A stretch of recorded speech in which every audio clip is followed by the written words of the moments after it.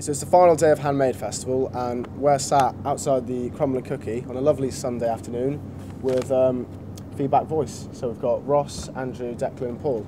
You right, guys? How you doing? You right? First off, I understand you're all 17, 18, right? Yep. And you're still in college as well? Yeah. Okay, so how have you, how long have you actually been going as a band? I think, well, we've been gigging for the past year and a half, and I think we've been going around Leicester and the Midlands and just trying to get the name out, really. Yeah. So how did you all, did you all meet in college? Did your eyes, meet across the playground when you were playing with your, I don't know, football, whatever kids do nowadays? me and Dec went to primary school together, and then at secondary school we met Paul, and then we wanted to start a band, and Dec knew Ross wanted to play drums, so he picked it up. But how long have you been playing then?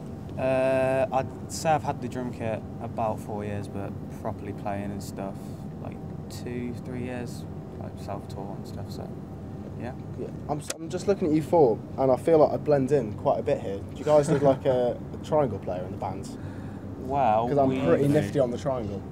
We've just got an accordion for our new song, so maybe an accordion if you want to take that up. I could. Can I borrow your accordion, learn it, and come back to you? We could genuinely do with someone doing that. Yeah. Not even no irony in what I'm saying. I can dance as well if that's of any use. Excellent. Although Ross, you look quite cool. I get that a lot. Yeah. You've got the sunglasses, you've got a little earring, got the necklace. I've got a bit plain today. Is there any sort of tips you could give me? Any style tips? I don't know. Weather, sort of. If it's sunny, go for something a little bit lighter. Just spice it up. Dazzling whites. Yeah. All right. So you're playing at the Cookie Jar tonight. Are you guys excited about that? Have you ever played it before? Yeah, it's really good. I think we've played here once before, and it's pretty good turnout. So hopefully the same tonight. Yeah. Is there any acts that you're playing with tonight that you're looking forward to seeing particularly? Tall Ships. Tall Ships. Tall Ships. Yeah. Have you seen them before? Well, they were at Reading. We went. Us three went Reading and Leeds just to watch. They were there, but we didn't get to catch them. But we've seen YouTube videos and stuff, and they're really I've heard good. Sky Larkin is supposed to be proper good as well. Yeah. But I've heard one song, so hopefully catch them if we can. Yeah. I think we can. Are you not worried you won't be able to get into your own gig though if you forget your ID? Because that is a potential problem. That's sometimes a problem, isn't it? Oh, We haven't had it yet. Horrible. So. No. Tonight could be the first night. I don't want it to be. I don't want to jinx anything. I think it was bad luck. No, I've said it won't happen. Touch wood. I haven't got any words, but there you go. So I went on your Twitter page and it describes you, if I get this right, as post-punk math.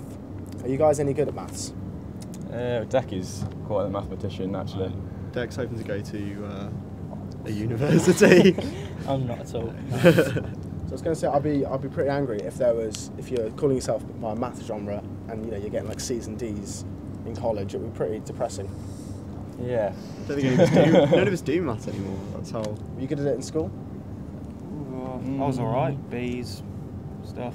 He's probably the best at maths. This kid. Yeah, Dec. Yeah. So what is math? What was it?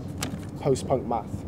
That's what I got. What is it? You can define it. Well, we kind of started out. We were listening to a lot of post-punk bands like The Strokes, Television, Arctic Monkeys, bands like that, and more recently we've discovered post-hardcore and more math rock arts like I'm trying to think of bands. This Town Needs Guns, Fugazi, At the Drive-In, bands like that. Yeah. A lot of time signature changes and stuff, and sort of trying to put in and make things interesting. Does your show feature numbers or equations? It does not. If you wrote the music down, yes. Because I think you could attract a new audience if you just sort of threw in some numbers, break it down mid-song, do an equation, come back in. Wow. That'd be original. I know. This is what I'm selling myself as a fifth member here. Not only can I play the accordion, I'm also. You could do the equations then if whilst we're playing just on a whiteboard. Yeah, and it's a good idea, isn't it? Yeah. So obviously I've been listening to you guys a bit online, and you've released quite a few songs. Are you building up to maybe do an album soon? I think we're going to try and record all the new stuff we've got, and then maybe put a demo together or send it off somewhere possibly. I'd like to get an album done within the summer. Yeah, it would be good. Essentially. It's just money and stuff. Yeah. But yeah, it'd be cool to get an album out. Hopefully, anyway. Hopefully. All right. So I know it sounds a bit cliche, but in the next few years, what do you guys want to actually achieve in the next few years? It's a tough question. I say in 4 or 5 years' time. And don't say headlining Glastonbury. No, we won't be I'd like to get on realistic. BBC Introducing to start off with and then build up from there, really. Yeah. I wouldn't mind playing on Jules Holland. And that's quite cool. Yeah, that would Maybe in be the fifth year. In the fifth year. Who You knows? are looking pretty jazzy already. I think I'm seeing a piano sort of duo going on. Could happen. Yeah. All right, then. Well, good luck with your show tonight, guys. Cheers. Thank you. Thank you. Cheers.